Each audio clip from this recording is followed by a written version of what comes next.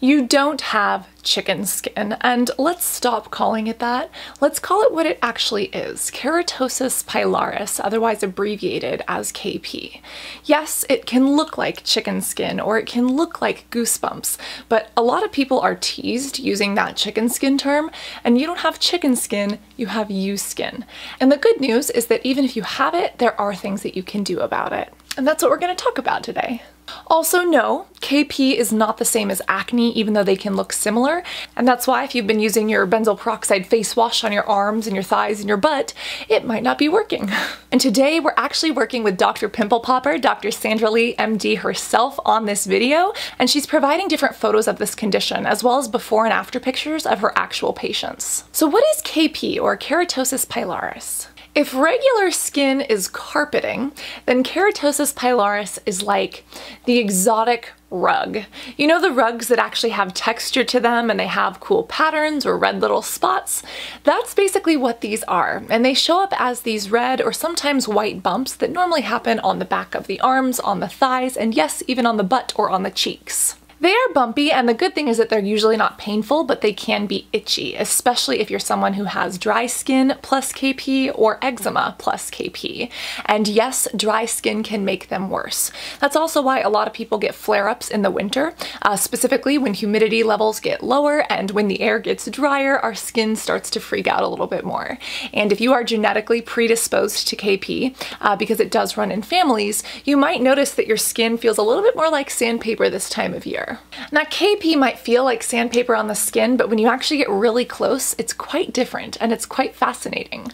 We know that all over our skin we have pores, and keratin is the protein in skin, right? Well, KP is a disorder of hyperkeratinization. Hyper meaning excessive or more, keratinization, keratin talking about this protein in our skin. And for people with KP, your skin is just so good at producing protein and keeping it close by that this protein, this keratin, almost clogs up the little hair follicles, and it almost creates a little tent or like a little pyramid around each hair that's growing out of the skin. Your body creates so much of this keratin protein that your skin can't shed it quickly enough, and it does end up building up, kind of creating this appearance and this feel. If you've got it, where did you get it? Where did it come from? And what can you do to make it go away? Well, KP is actually still kind of a mystery. We have some solid ideas as to why it happens, but they aren't definitive. The biggest thing right now is that KP seems to be genetic. There's dominant inheritance, meaning that if even one out of your two parents has it, you're going to have it. It might not show up for you, or it might not manifest, but it could, because it's something that seems to be carried genetically or, through a family. If you do have eczema, or if you do have more dry skin, you're more likely to experience KP as well. But I've got some good news for you. Number one, it's not dangerous. It can't harm you. Number two, it is not contagious. You can't spread it or give it to anyone else. Number three, it is not life-threatening, and other than some of the aesthetics of it, it really isn't a problem. And that brings us to number four, which is, yes, if you want to do something about it, then you can. You see, because it appears to be genetic, there is no cure for it, meaning that if you're born with it, you're going to have it throughout the rest of your life. However, that doesn't always mean that it'll show up or that it'll flare up. And there are specific products and treatments we can use to try to keep it at bay or to mitigate how it looks and feels. The best way to treat KP is through chemical exfoliants. If you think about it, this KP is a buildup of this dead keratin. So if we exfoliate that off, we can kind of refresh and recreate this smooth skin, getting rid of the extra keratin that our skin just can't handle naturally. There are also physical exfoliators such as gentle scrubs and such as loofahs. The only thing I want to point out is that, especially if you're using something like a loofah, something really physical like that, that doesn't have a chemical exfoliator combined with it, some of that rubbing can increase redness, and it can actually increase the red appearance of KP. So although yes, something like a loofah or a shower sponge can help, it could also exacerbate the condition for some people. Now, chemical exfoliants are really the thing that dermatologists reach for most, and specifically alpha hydroxy acids seem to be the first choice. Remember that those AHAs are water soluble, and they not only exfoliate the top layer of skin, but they can kind of act as humectants, meaning they can actually hold on to water and moisture. And remember, KP tends to appear in more dry-skinned people, and it tends to appear when the humidity levels get lower and when the air gets drier. So if we can give the skin back some of that moisture, that's what's going to serve it the best. Out of all the different AHAs that are out there, glycolic acid and lactic acid seem to be the best. They are the most well tolerated, they are extraordinarily effective, they are safe to use, and yes, that includes on all skin tones, on all colors, on all Fitzpatrick levels. As with any skincare product, you should always patch test first, but especially over the counter, and especially these, such as from Cassandra MD and from Paula's Choice, totally safe and very effective. Glycolic acid specifically has one of the smallest molecules. I believe it's around 76 grams per mole or something. And depending on the formula and how it's formulated with the pH and the pKa value of a product, that glycolic acid can actually penetrate really deep, meaning that you're getting great exfoliation and a little bit of that humectant or hydration activity. To help smooth out bumpy skin from KP or even ingrown hairs and razor burn, I recommend using products with glycolic acid.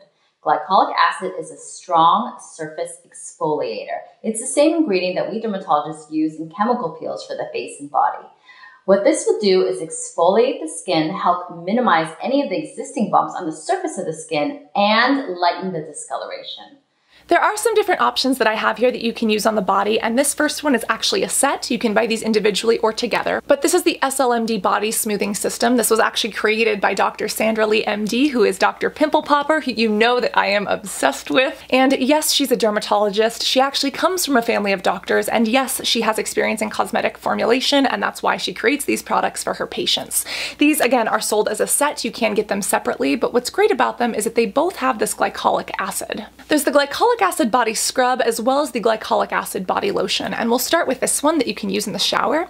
A lot of people are afraid of scrubs because obviously you don't want to cause micro tears in your skin, but obviously you also don't want to flush little beads down the drain and, you know, kill the fish with microplastics. The great thing about this is that it is a glycolic acid body scrub, but it is extraordinarily gentle and it is safe for even sensitive skin. The beads actually dissolve, so again they give a slight physical exfoliation to the skin, but the real powerhouse in here is the glycolic acid. Again, it's that really small molecule, that AHA, that not only exfoliates the dry bumpiness, but it also adds a little bit of that extra hydration because that glycolic acid, again, it's water soluble, loves water, and it can kind of pull some of that into the skin too. When we turn and learn those ingredients, we also see that this has lactic acid too. Remember, lactic acid is another one of those AHAs, and together they work even better. This also has willow bark extract, which can be turned by the skin into a form of salicylic acid, and it's also got Camellia sinensis leaf extract, which is green tea. This is an excellent antioxidant that really supports the skin, and it can really help to soothe things out and calm inflammation. You want to really exfoliate the skin because it makes your skin look more vibrant, more alive. It helps to minimize the pores, really cleans the skin, and it makes you feel great. A physical exfoliant is one in which you manually abrade the skin, whether it be a topical that has scrubs in it or grains in it, or even a washcloth that you might be a little bit more rough on your skin and try to get off that dry, dull skin layer. Chemical exfoliants work a little differently. They use enzymes or acids to help break down the dirt and the debris on the surface of the skin. Now remember that when we're exfoliating, we're actually removing that top layer of skin, the stratum corneum. And when we do that, it's great because it'll smooth things out. But remember that the skin is also dry. So what a lot of people don't realize is that just because you exfoliate doesn't mean you're done. Ideally, you should be moisturizing as well, and specifically moisturizing with ingredients that are also going to help you exfoliate and keep both that dryness and that bumpiness away. Of course, there's also salicylic acid. Remember, salicylic acid is a BHA, meaning it's oil soluble, and this is what's often used in acne. This happens to be one from Paula's Choice. This actually is the old packaging that shows you how long I've had this. I personally have a little bit of KP on my calves, and I've had this forever, and that's when I used to use it. This one does have straight up salicylic acid as well as that willow herb, but remember that salicylic acid is oil soluble. Salicylic acid can help decrease oil, but remember that oil is also made by our skin naturally, and it's what waterproofs our skin so that our skin doesn't dry out, and KP is associated with more dry skin. So if the skin is already dry, you don't want to be using an acid or a chemical exfoliant that could potentially dry it out more. Still a viable option, and again, with all of these things, it's kind of hit and miss. You really have to experiment and see what your skin likes best. However, from a medical perspective, when it comes to what dermatologists normally recommend, almost everyone starts with the glycolic acid because that's what usually works best for people. This is the glycolic acid body lotion, and yes, it has glycolic acid, which can help exfoliate, but it's also got shea butter, which is an amazing, amazing moisturizer, as well as sodium hyaluronate. And remember that sodium hyaluronate is related to hyaluronic acid, that ingredient that actually is a humectant, meaning it draws water in and holds on to it. And if you've got dry skin, as long as you have water in that formula or other products that you're putting on your skin that sodium hyaluronate can grab from, that's a great way to ensure that your skin is staying moisturized. This one is around $35 at Target, and again, it does the exfoliation as well as the moisturization. And Dr. Pimple Popper actually created this specifically for people with KP and with these types of skin conditions to ensure that skin is exfoliated, but it's not overly stripped and it remains hydrated. You can use this up to twice daily if you want. I would personally just recommend using it after you get out of the shower, specifically after you use some sort of exfoliator or some sort of chemical exfoliant on your skin. When you get out of the shower, or literally like right after you dry off, apply this, because that's going to lock in any moisture and prevent your skin from losing more moisture, which can happen through a process called transepidermal water loss, which is very common for those of us like myself who also take extraordinarily hot showers. That's another hint as well. Try to cut out the hot showers. Anything too hot or too cold could exacerbate KP or other skin conditions.